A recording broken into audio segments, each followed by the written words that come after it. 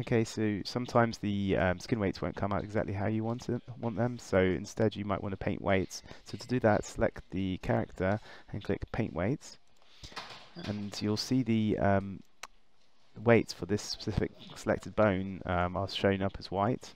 So you can change the bone which you want to paint, and you can sort of paint it with pressing left click, and you hold shift to smooth out the weights.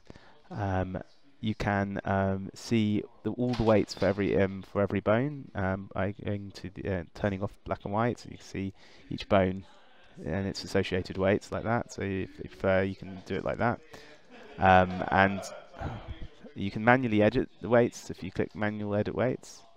So this is a toggle where you can toggle between the paint weights mode and manually edit mode. So the manual edit ones will give you these little controls, which you can now like sort of type in which value you want. If you or you can even change the bone that's assigned to. If you want to change all of them that's selected, click Update Skin Weights, and that will update all of the selected ones. Click Finish Edit Skin Weights, and then that's how you come out with it all.